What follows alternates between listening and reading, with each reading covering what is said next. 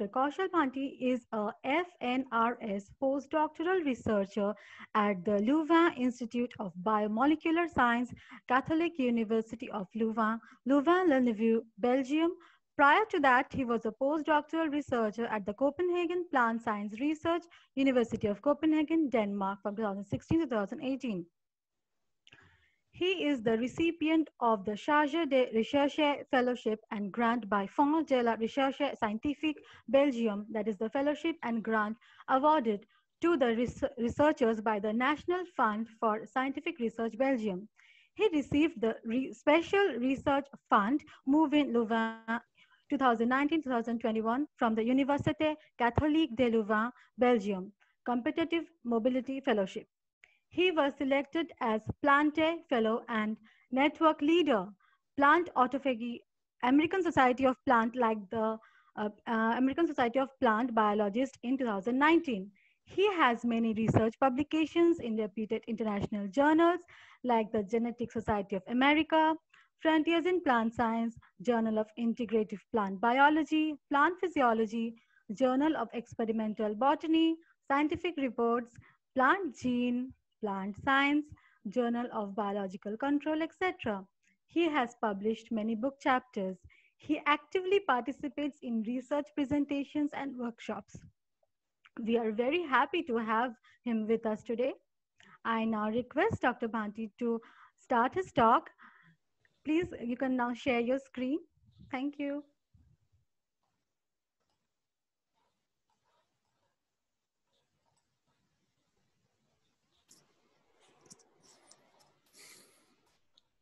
Kaushal, you start the screen sharing. Yes, it's coming. So, can you see it? Yes. Okay. And this one, sorry. Let me reshare.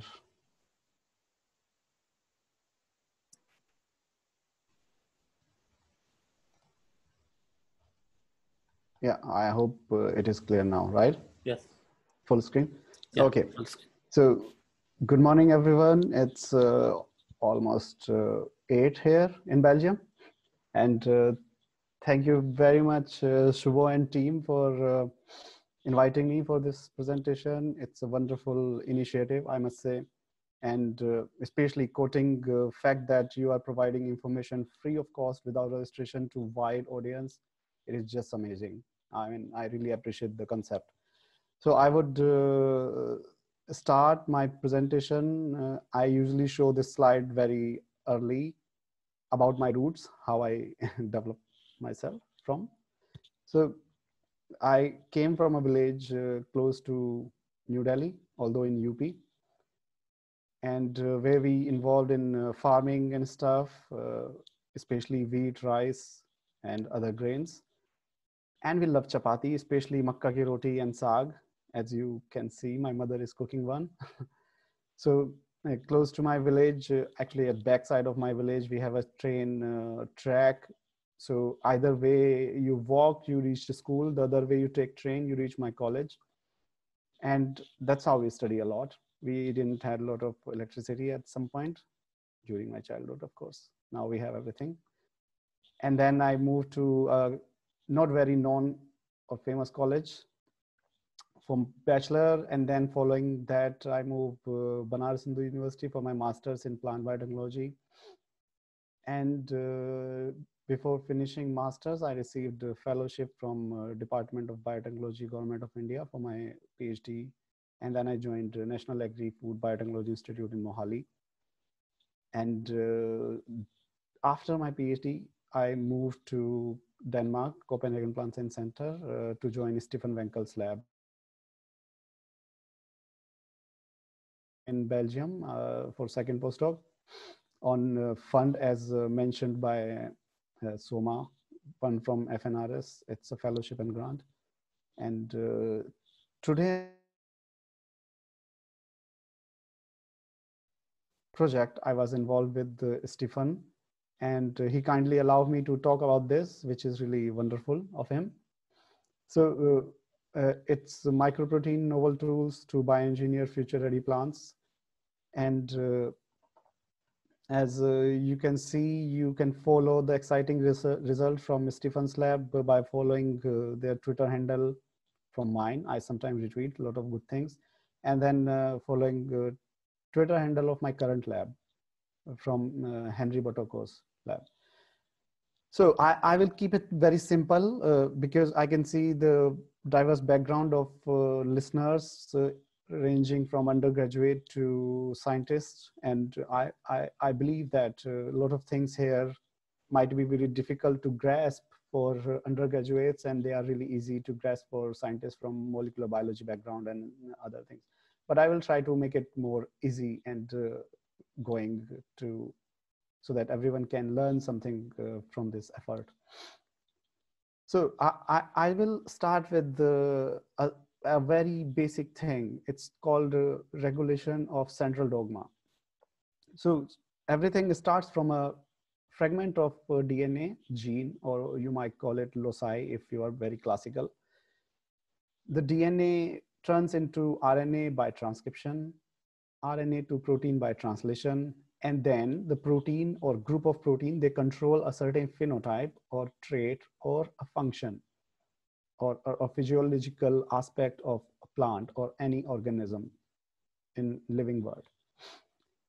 And we know a lot about post-translational regulation. So post-translational regulation is when DNA is turning into RNA and RNA is maturing. At that point, you can do regulation of RNA quality or stability of RNA. It's called post-translational regulation.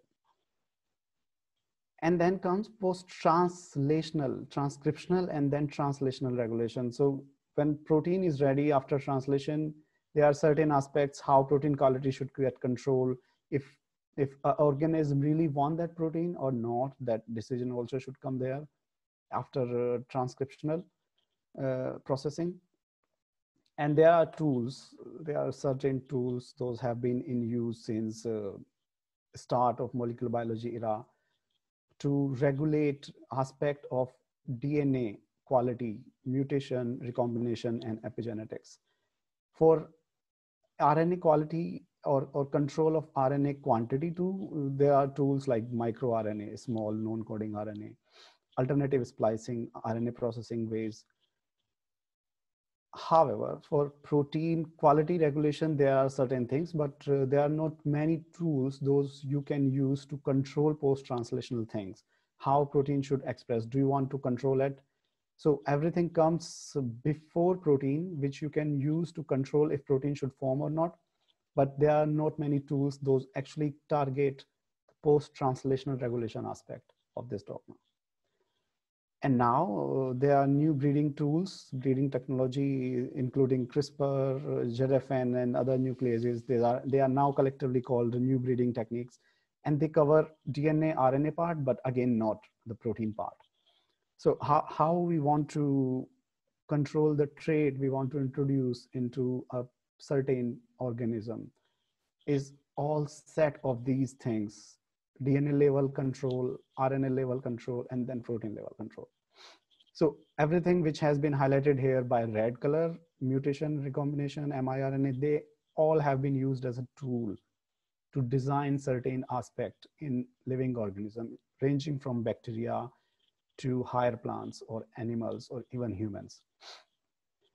So as I have said that everything has been done very well at the level of DNA, RNA, but very few are there for protein. And that's why I want to talk to you about microproteins, which was work I did during my stay in Stephen Wenkel's lab.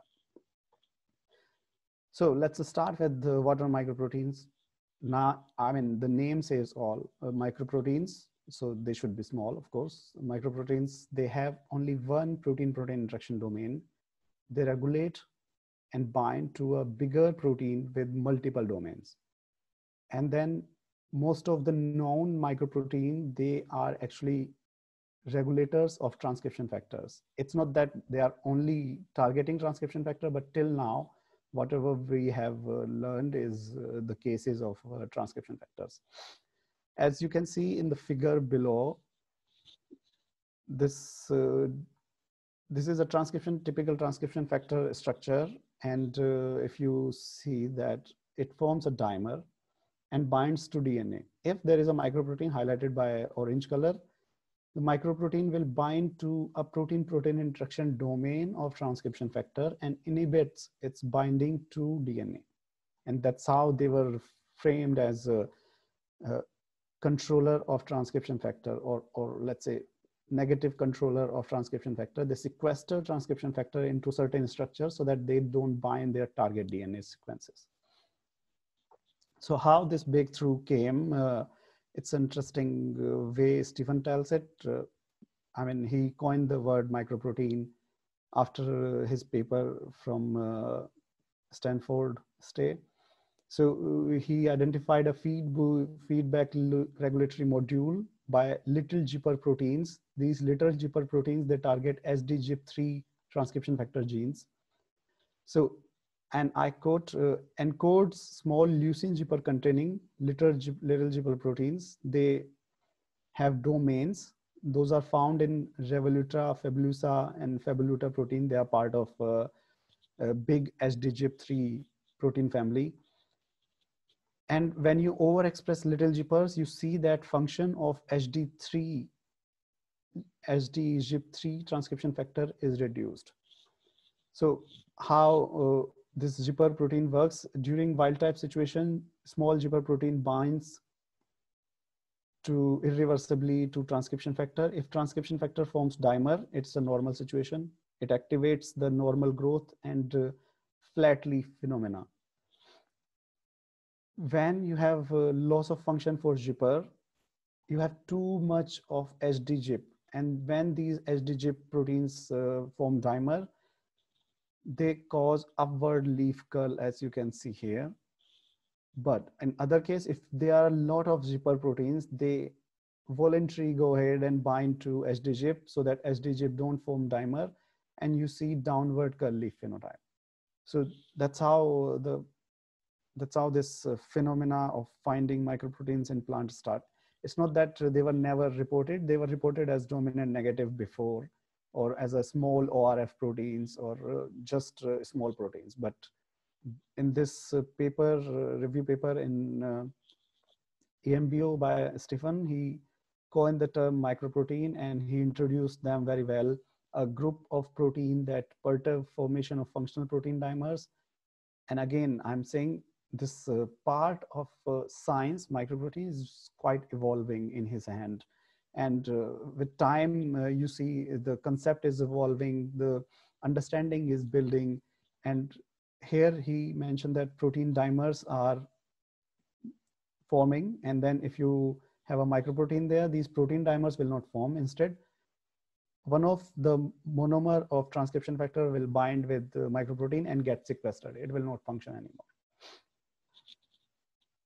And because the result of actions are analog to microRNA, which are negative regulator of mRNA, that's why they call it microprotein. Small proteins, those are regulators of protein and causing the post-translational control. And I must say, microproteins, as I mentioned in my first slide, are part of post-transcriptional control. Microproteins are part of post-translational control of protein. So how microprotein origin? There are two ways of defining microproteins. It's transmIPS and then cismIPS. So transmIP is a case when you have a small domain in mRNA or part of mRNA that cause single ORF to form a MIP. So there is a huge domain, large mRNA available already.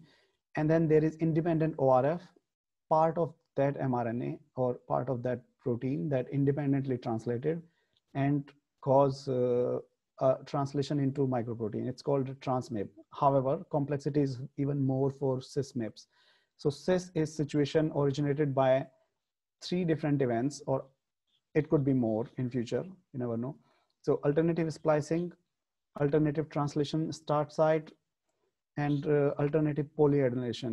I will describe them in details here. So it's a full mRNA and then target. So part of this mRNA will undergo alternative splicing. The splicing will happen in a different way and then results into a smaller part of mRNA that codes for microprotein.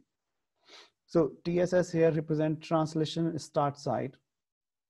What if case, if you have a translation start somewhere between mRNA structure, it will start from here and result into a microprotein.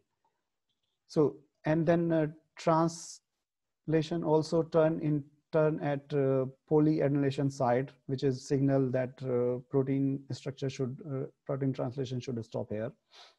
So polyadenylation, appearance of polyadenylation earlier than real polyadenylation site will result into a smaller ORF, and then finally a microprotein. And this all has been very well described in other reviews or maybe literature if you want to study or understand more how alternative splicing or translation start site, stop site works. However, in terms of microprotein, this is how till date we describe them. So as I said, the dimer formation by transcription factor and then inhibition of this dimer formation by microprotein, it goes into sequestration of complex or sequestration of transcription factor into non-functional form. The typical example here is zipper, which I already explained. So monomer bind to microprotein results into non-functional sequestration, but there are not only sequestration cases, there are more ways how things work. There are repressor formation where microprotein goes and bind to a protein where the target protein is part of bigger complex. And when it is part of bigger complex, it means that the microprotein will bind to target, and this complex, which was functioning well before, will not function anymore in a way that it was working. So it's called repressor formation. Cytoplasmic retention. If a transcription factor is getting processed, coded in cytoplasm, and it should target into nucleus for function, microprotein can go and bind to transcription factor and stop it entering into the nucleus. And then ion channel, there are certain microproteins like VPU, those who binds to proteins on transmembrane region to their transmembrane domain, and then inhibit the ion channel functioning of these proteins. So how we find microproteins? We understand till now how they work, how they code, how we define them. So our colleague Daniel, he developed a bioinformatics pipeline. This pipeline suggests a follow-up how to identify microprotein from any known genome or set of proteome. How we filter the information is based on a certain characteristic, which we have defined before. Size of protein, microproteins are smaller than 140 amino acids. The sequence similarity to a bigger protein or a complex with multi-domain situation. The domain structure with target and microprotein should be very compatible in terms of sequence and amino acid composition. The protein domain that microprotein has should have a characteristic protein-protein interaction feature. And till now, there are 22 microproteins studied in Arabidopsis. Using this pipeline, which Daniel explained to MIPFinder, he filtered microproteins from different genomes, ranging from bacteria and then animals, yeast, as well as plant. And he used these 22 known microproteins as a quality control if he is able to pull down these proteins using the pipeline he developed. So following this pipeline, he identified that conservation of microprotein is not only limited to plant, but it is more wider spread. For example, you can see here Arabidopsis and mammals, Homo sapiens, Giamage plant, and then other life forms. And this is very complex. Yes, they are conserved based on protein-protein interaction domain. They are conserved throughout the the life forms. And it is surprising to learn in future if they also play conserve role. And that actually will be really, really interesting to learn for plant biologists as well as the life scientist in general. So if you look at the transcription factor family, the homeobox domains are most conserved across different life forms, following MYB transcription factor domains, and then BGIP in the end somewhere. So the overall message is these microproteins are pretty conserved. They function in a way that could be conserved across life forms and subjected to further research. So how this MIP finder helps? They identified a new microprotein complex, MIP1A, MIP1B, and then finally this study was published from Stephen Labs. So MIP1A, MIP1B forms a complex that regulate the flowering time in Arabidopsis by recruiting constan into a topless dimeric complex. So if you remember the introduction, I was saying dimeric, and suddenly it became trimeric complex. So that's how this area is evolving, and this is why it is very interesting to learn how a new concept evolves with time. So what are MIP1A, MIP1B transcription vectors? So constant regulator of a transcription factor, which is regulator of flowering time. It has these BBB and CCT domain. However, constant is not a single transcription factor. It has multiple members in there. And MIP1A, MIP1E represent a partial domain from this particular transcription factor family. And that's how the microprotein features looks like. So let's understand how it works. During short days inhibit GIFK1, and then that finally controls constant, which we were talking about. Constant forms a complex with BBX19. Whenever there is a MIP-AB constant topless, it inhibits flowering time. And whenever you express or overexpress MIP1A, MIP1B transcription factor in Arabidopsis, it results into suppression of flowering time, or let's say it delays the flowering. And that's how the first MIP1A, MIP1B or multi-protein complex involvement of microprotein was discovered. So these microproteins A and B,